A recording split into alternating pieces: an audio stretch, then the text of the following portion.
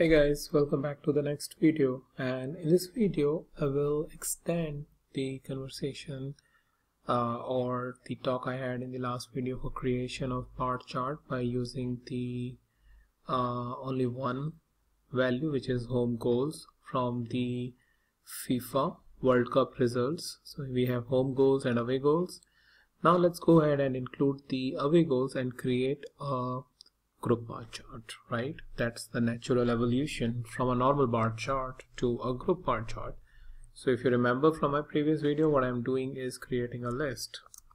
So away goals and good. All right, once I execute that, what I have is not only the home goals but the away goals.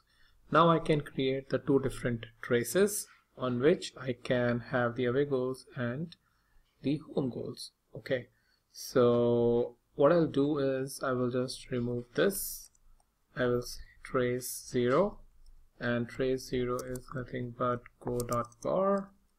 My x is FIFA_HG dot index, and my y is FIFA_HG dot away goals. I think that is pretty much it. Copy this, paste it there, and just change the home goals, right?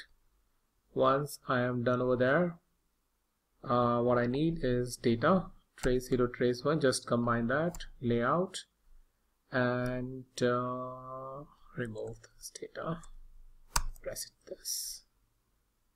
Strange enough, it has created the line, so let me see if I have done something wrong.